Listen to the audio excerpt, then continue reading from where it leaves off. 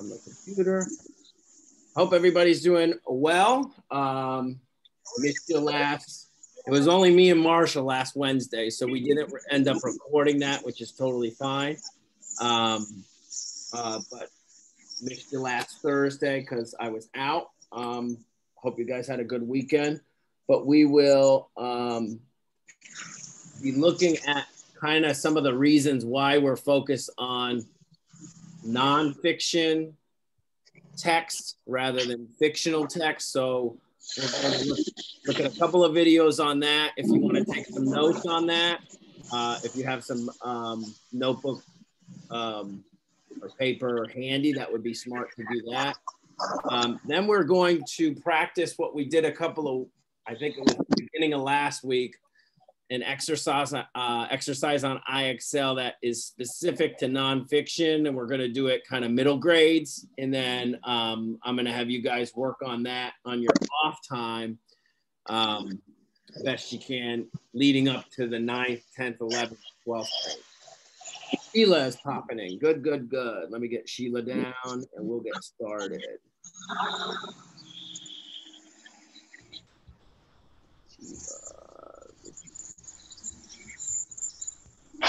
This class keeps getting bigger and bigger. I like it. It's good. How's math going? Can you give me some math information? I'm done with math, so. Done with math. Good. I say going. Comes down to math, my friends. It's going. It's going. You sound so excited about math. I'm glad that we're not doing any of that today. All right. So I want to show you these couple quick little videos about nonfiction and why we're specifically looking at nonfiction and how that's going to help us in the end. Let's look at this one. All right, so I'm sharing screen. You can see that. I will make this smaller.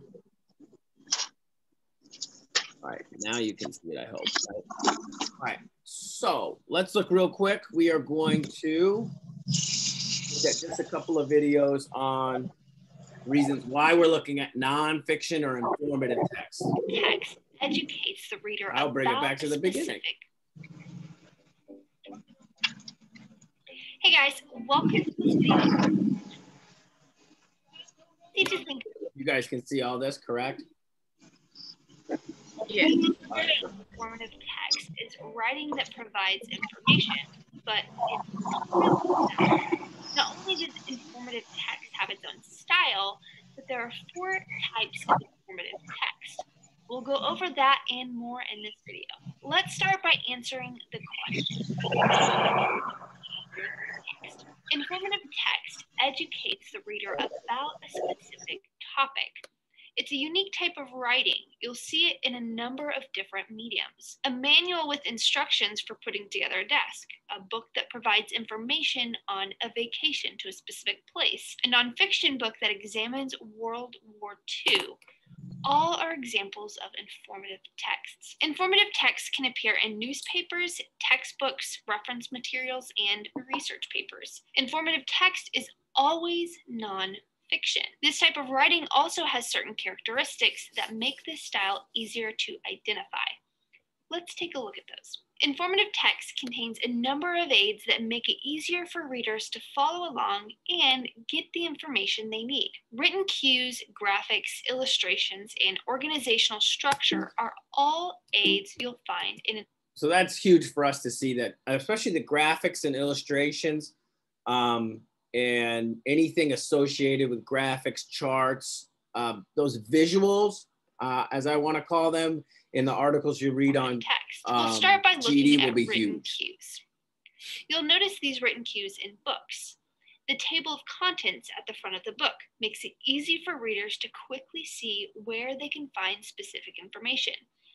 The index found at the end of the book neatly lists all of the topics and the page numbers that denote the location of those topics. If you're confused by what a word or phrase means, you can check the glossary of terms, which provides those definitions. There might even be an appendix, which provides additional informative text on a specific subject. So how is this informative text organized? Informative text uses types, fonts, and labels to help readers find information. A bold word creates emphasis and tells reader this is important.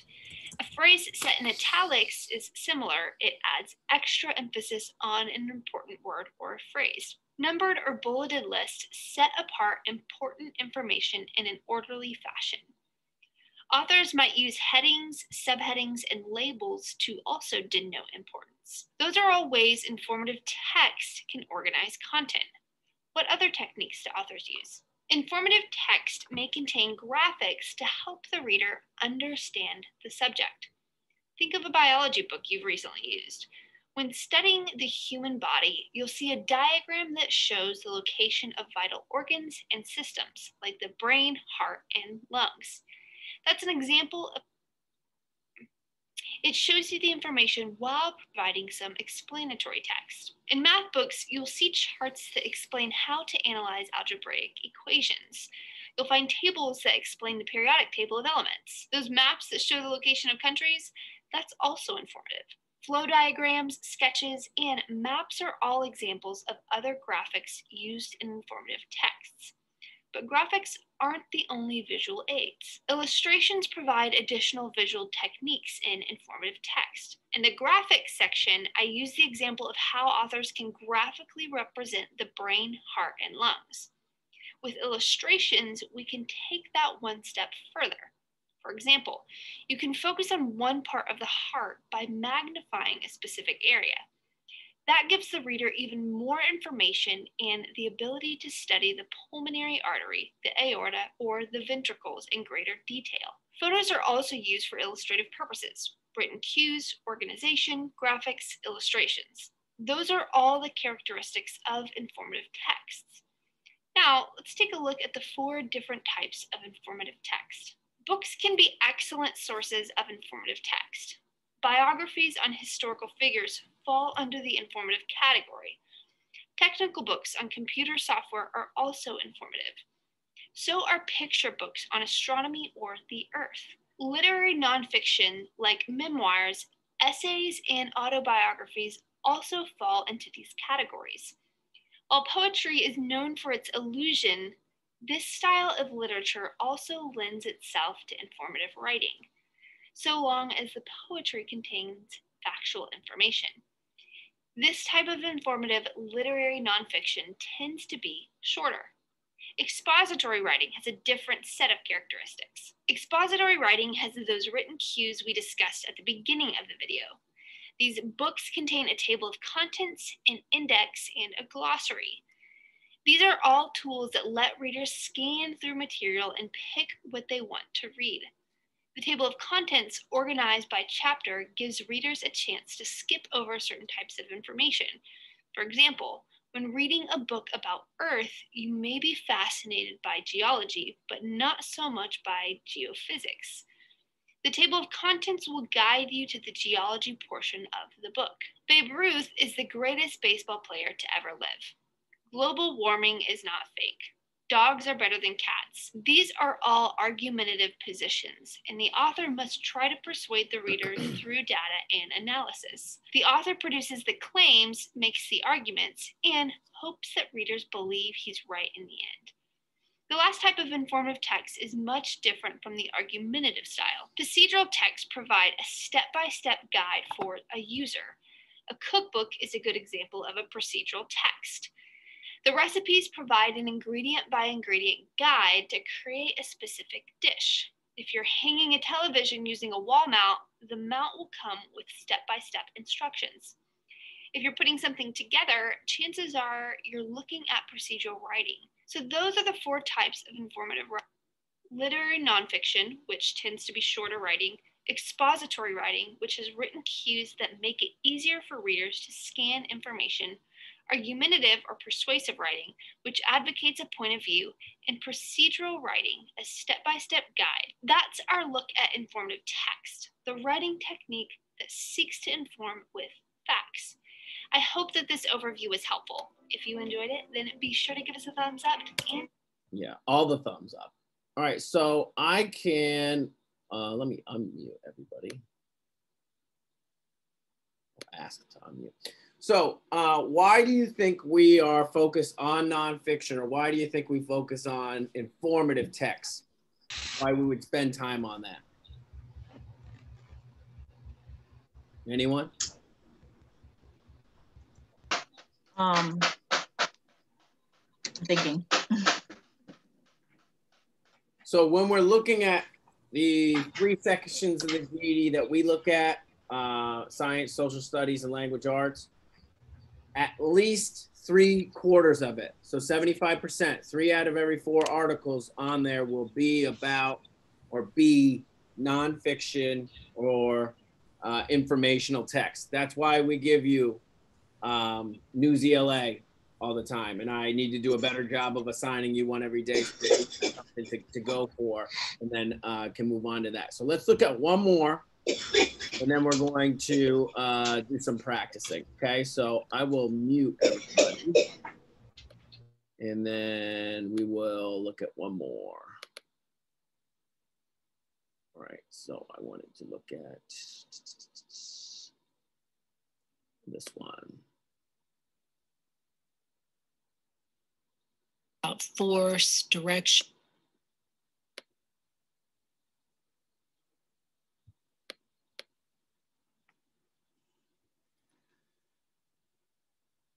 Do we read informational text in the same way we read fiction? In some ways, yes. Think of it this way. Once a child learns to toss a ball, she has some basic skills about force, direction, and follow through that can be used whether the object is a football or a baseball. The same is true of reading.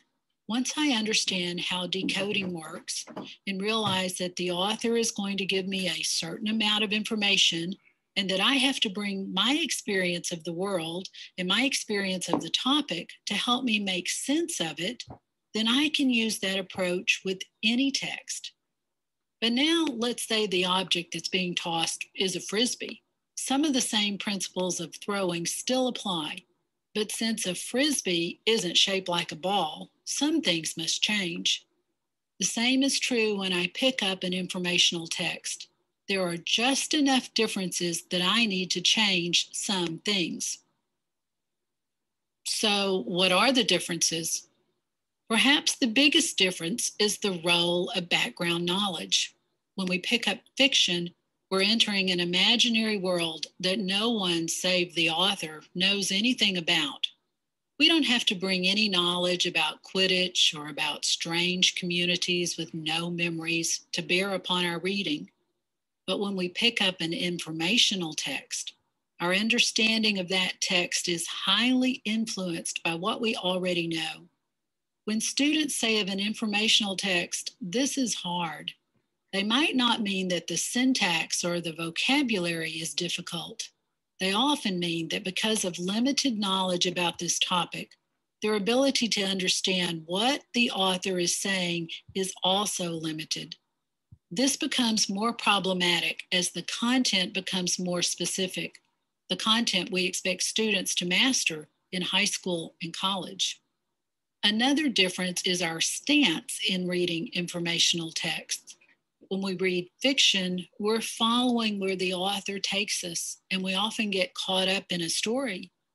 When we read informational texts, we're required to be very focused and to carefully build knowledge on the topic. That's why students who don't have background knowledge or don't see the purpose for reading a text can get so frustrated. Another difference resides in the questions we want to ask ourselves as we read. When I'm reading fiction, I want to ask, why is the character doing that? Why did the setting shift? What's the conflict? And how does its resolution help me understand the theme? When I'm reading informational texts, I want to ask myself, who's the author and what's that person's perspective? Whose viewpoint has not been presented in this text? Those questions obviously push the reader back into the text. As a reader, I want to ask myself, okay, if those views had been there, what might their perspective have been? When we read informational text, we also want to ask ourselves, Are there other conclusions or interpretations that could be justified by the evidence? Did the author provide evidence for his conclusions, or is he letting his opinion stand for fact? When I look at his evidence, I need to ask myself, does this evidence seem logical and fair, or does it seem one-sided? It's fine if an author of informational text chooses to present only one side of an argument, but he needs to be clear that this is all he's doing. This is especially important for our younger readers. Most importantly, when reading informational text, I want to ask myself, how has this author changed what I now understand? How is what I'm reading similar or not similar to what I've already heard or what I've already read? And generally, if I can get kids to think about those questions, I've created engaged readers. All right, so I'll stop sharing real quick again and ask everybody to unmute. So when you're reading a passage on, let's say, your what I wish and hope you would be practicing on daily, Newsy LA. When you're reading an article on Newsy LA, how many times should you be reading it? At least 3 times. I'm sorry about that. That was somebody said 3 times. At least 3 times. I think that's a really good number to start with for sure. At least 2 or 3 times. This is the reason why on Newsy LA you have all the Lexile levels. Start low, then go medium, and then go to max if you can. That's really, I think, going to be your best bet and the best practice that you can for the GED to really get the most comprehension that you can from each nonfiction or informative writing that you or article that you see. So I'm going to share out again to IXL now. Now I have a question. When we're reading these passages, should we be kind of skimming, reading in between the lines when we read them 3 times? Skimming? No, we don't recommend that you ever skim. Okay. I'm a little jealous of those who can skim. I talked a little bit last week about just personally, I'm not the most fluent or fast reader. I literally read, and you can see this is just an example from Newsy LA that you guys, I assigned this. Some of you guys looked at it, some of you did not, just fine. Yeah, I would read every word. Okay. Take your time, analyze things, highlight things that are important. You're starting, I think one of the biggest differences between reading fictional, where you can sit and read like they gave you example, Harry Potter, and kind of like fall into it as if it's a movie. You don't have to think too much about it. When you're reading these nonfiction articles, you're going to be asked something at the end, 4 different questions. You're going to want to know what, or at least have been extracting the most amount of information that you can while you're reading. So numbers are huge. These visuals with captions are huge. If I was writing the test on this, I'd write something about that caption, because how many of us read through this? We see this, picture of somebody who's walking around with an ice cream in their pocket, and they can't, and that's apparently illegal law. But they don't read this, and this might be some important information. Or you see, again, any sort of visual chart, diagram, graph. Those are very, very important for sure. But that's Newsy LA, which I hope you guys are maintaining and trying that the best you can. So let's go to IXL though for a second. I wanted to hit at the 6th grade level. I believe it's the last section in, which one is it? The last section in, where is it? Oh, it's not the last section. And analyzing informational text. So we're at just the 6th grade. So you guys are going to help me out with this, hopefully. And then I want you to, on your own time, whether you're starting at, I don't care if you're starting at kindergarten, start there first and then move. We want to end up with hitting this section, analyzing informational texts, which is in the reading strategies. We want you to hit that at the high school level. I think that is as important as it gets, especially because 75% of the stuff you're going to see on GED is going to be nonfiction. Okay, almost 100% is on science and social studies. So let's read through this. Do I have any readers that would like to? Volunteers, I mean.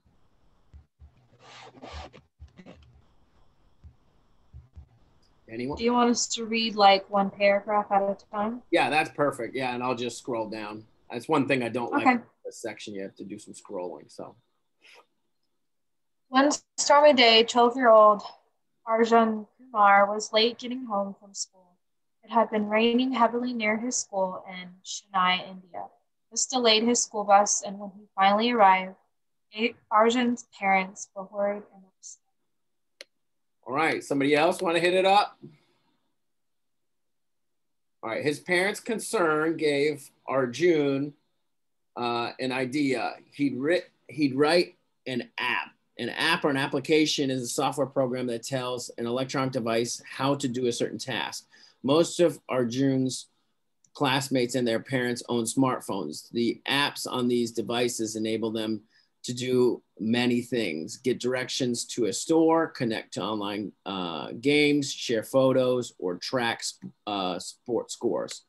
Somebody want to hit 3? Wow. I got it. A lot of volunteers. But there wasn't an app to tell parents the location of their children's school bus. Arjun decided to create one himself. He had loved technology since he was a toddler. Back then, his parents piled cushions on a chair so Arjun could reach the computer. He'd recently started writing computer programs, so he felt ready to tackle an app. All right. Number 4, anyone? That's a short one. While researching different ways to write apps, Arjun located an online programming tool on the website of the Massachusetts Institute of Technology, MIT. MIT was making the tool called App Inventor available free to anyone who wanted to use it. All right, using App Inventor, Arjun created an app for schools, parents, and students, which he named Easy School Bus Locator. If a school incorporated this app into its bus system, parents could log on to see the location and estimated arrival times of their children's school buses. Like other mapping apps, Easy School Bus Locator relied on global positioning systems or GPS. GPS helps users determine their location based on signals from a set of 24 satellites that orbit the Earth. GPS-based apps calculate the location of a device by measuring the distance from the 3 different GPS satellites. That's how Arjun app determined where the buses were located. All right, the app could also confirm whether individual children were on the bus. Easy School Bus Locator used a specific barcode, a pattern of parallel lines to identify each student, just as the barcode on a product label identify the product and the price. When the cashier scans it at the checkout counter, the student barcodes identify individual students. Students checked in when they got on and off the bus by using barcodes on their phones. As the bus driver drove, the app sent automatic messages to the parents and guardians. Somebody want to hit number 7? A lot of volunteering today. I can. All right. Oh, I'm sorry, go ahead. You can go ahead if you want. Go ahead. Ido. Does Easy School Bus Locator sound like a good idea? MIT thought so. In 2012, MIT held a contest to honor the best apps that have been created using App Inventor. Anjan's app won first place in the K through 8 division, and Anjan convinced his school to try the app that same year. In 2013, the app was available for purchase online. All right, our June didn't stop there. Since 2013, he has updated the application and worked to make it available free of charge. Our June also continued developing new apps, including one that links people who needed help after a flood with volunteers who wanted to help them. He even started his own software development company. When asked for pointers for other young inventors, Arjun advised, look for problems around you and get inspired from them. You'll see a lot of opportunities to use your skills to make this world a better place to live. Okay. Now we have 8 paragraphs there, pretty lengthy little passage. I wish it was not under that thing. I wish it was the full thing that you could see like on News ELA, but either way, we're looking about kind of probably the main idea here. What is the text about? It is about the rainy day weather in India and how it affects traffic. Is about students' invention of a bus locator application, or it's about the life of an inventor, Arjun Kumar. Let's say number 2. What's our best? Second one? Yeah, number 1 is too specific, and this is kind of too broad, and it's just not accurate. So we're looking at B or number 2, the second one, I mean. All right, so based on the text, what inspired Arjun to write the school bus app, locator app? His parents were worried when his bus was delayed. He was dissatisfied with the number of apps on his phone, smartphone, or he was looking for a way to win a technology award. The first one?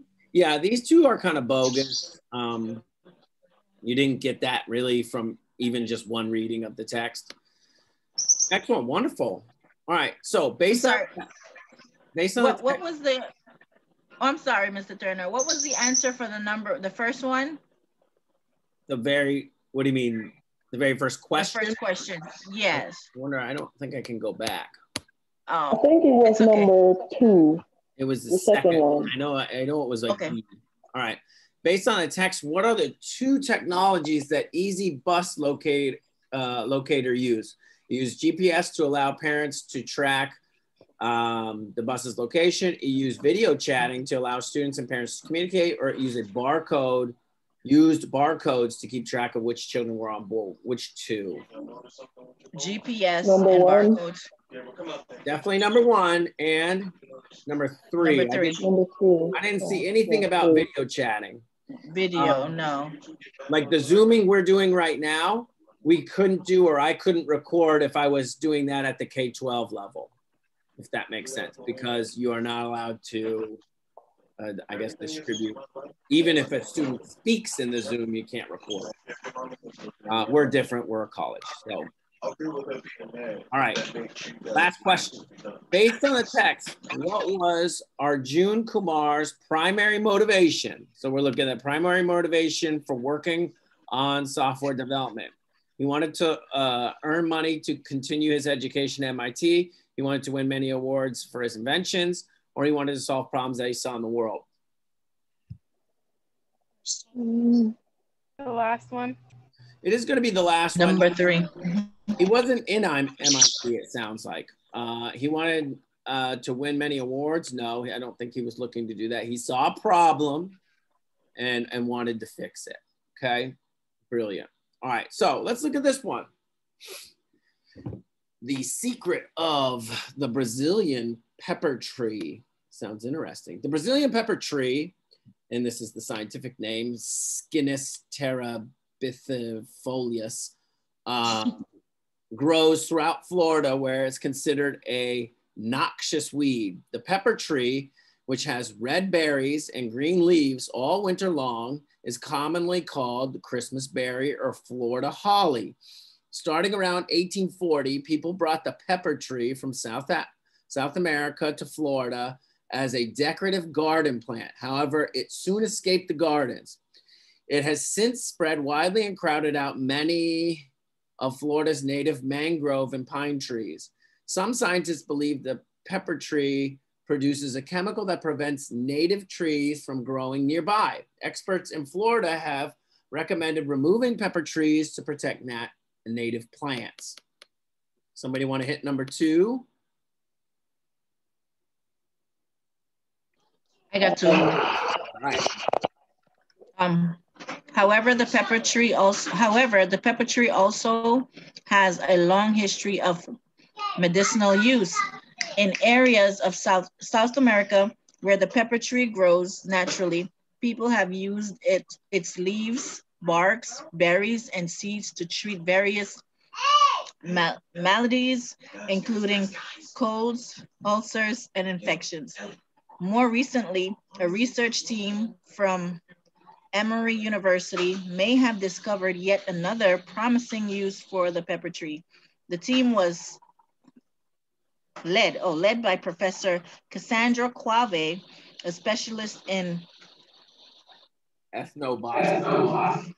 Ethnobotany is the study of how indigenous populations use local plants.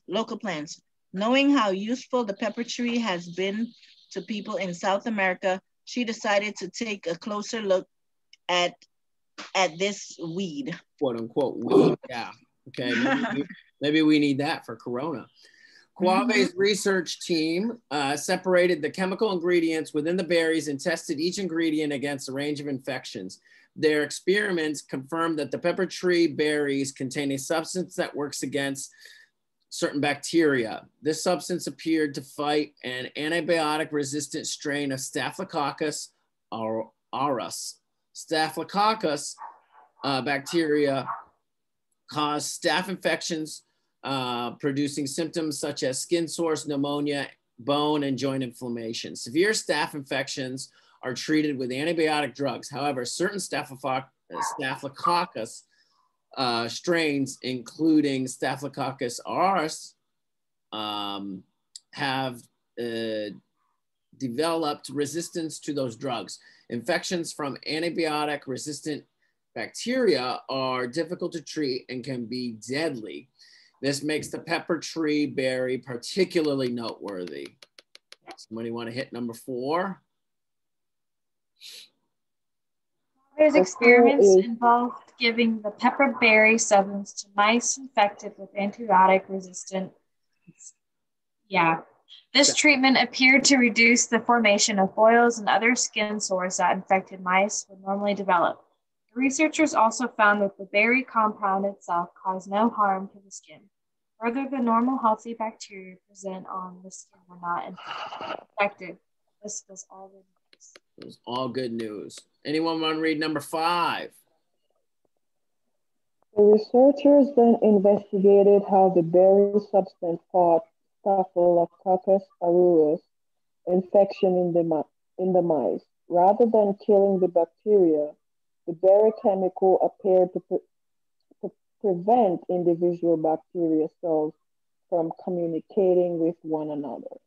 When the communication was blocked, the bacteria did not act as they usually would in this serious infection. Normally, the bacteria cells would produce toxins or poisons which damage the tissues of the infected host. With the berries suppressing the toxins, the mouse immune system could fight off the infection.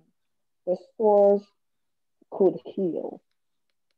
All right, and number 6 or 6th paragraph. Scientists will have to investigate further into the berries' staph fighting abilities.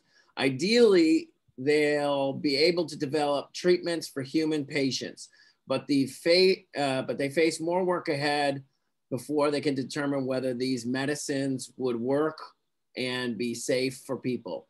There's one step the researchers know won't be difficult: collecting berries for experiments. Brazilian pepper trees are easy to find. After all, they grow like weeds, okay? All right, so now we're going to be asked that main idea question. What is this text about? It is about how the Brazilian pepper tree berry may help fight staph infections.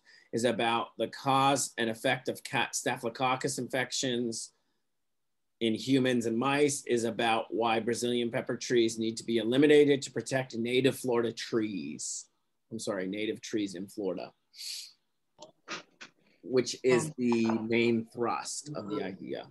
Number one. This is the first one. Definitely number one. Number three is in paragraph 1 for a second. And we talked very, very, very little about staphylococcus and how that affects humans and mice. Next one. Based on the text, why do some people in Florida consider the Brazilian pepper tree a harmful weed? Number one, or A, it keeps its leaves and berries all winter, attracting birds to make a mess. I didn't read any of that. It has taken over Florida's garden plots and playgrounds and golf courses. Just those areas. I didn't read any of that. So we're going to conclude that it is C, but let's read it. It has spread into pine and mangrove areas and crowded out native plants. Yeah, Yes. we're going to go with answer number C. Letter C. It only affects golf courses. Based on the text, what 2 discoveries did Professor Quave's team make? A substance in berries, and we're looking at 2 discoveries. Substance in berries blocked communication between individual bacteria cells.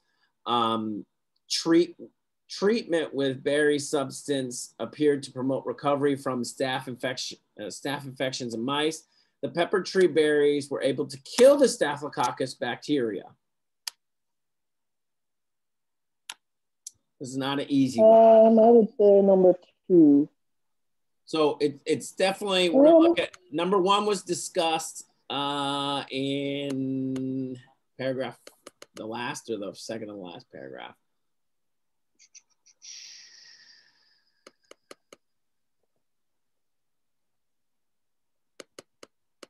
Where is it? The bacteria cells from communicating with one another. So yeah, that's blocked the communication between an individual. And then you say letter B, treatment of berry substance appears to promote recovery from staph infections in mice, or the pepper tree berries were able to kill staphylococcus.